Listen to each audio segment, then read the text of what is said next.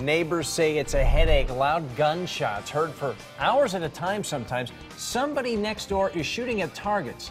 Some neighbors wanted to stop, but tonight gun rights advocates packed a small town meeting in Chester to say not so fast. Hi, everybody. Glad you're with us tonight. I'm Darren Kramer. And I'm Ann Craig. That target shooting has been taking place on a residential property. Some residents there say they fear for their safety. Others say that property owner is following all the rules. News 8's Aaron Logan live for us in Chester tonight with more. Aaron? Darren, and this all started when this petition circulated around hoping that the town would adopt some type of ordinance on target shooting. There's about 12 signatures on it. But tonight, in a packed town hall meeting, standing room only, many people standing up saying that this property owner is doing nothing wrong and they chose to live in Chester for a reason.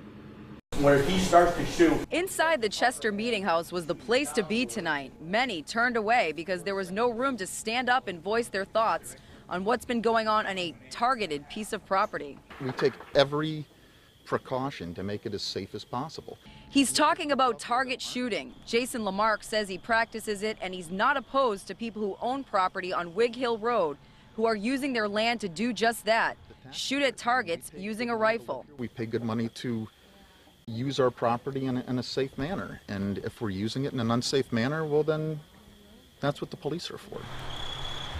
But earlier today, we spoke with another homeowner who chose to live in Chester for peace and quiet. It is annoying, and it is loud, and it goes on for probably 2 or 3 hours at a time. He's one of about a dozen people who signed a petition that the town of Chester adopt an ordinance that would prohibit the establishment, existence, or use of any type of rifle range in a residential area, and the discharge of firearms for recreational use within the town, with the exception for licensed hunters during hunting season.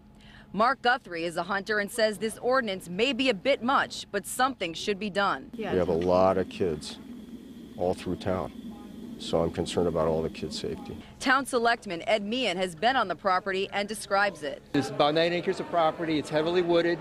Topography-wise, it drops severely from the road about 60 to 70 feet downrange.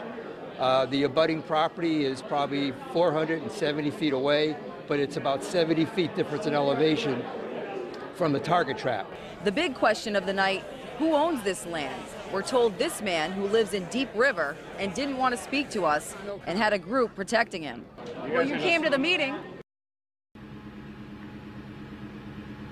Again, that man definitely did not want to speak to us. We're told that his name is Warren Elliott. Now, the town selectman, Ed Meehan, says that he doesn't know of any other town that has an ordinance on target shooting. He'll continue to do some research and reflect on all the comments made tonight.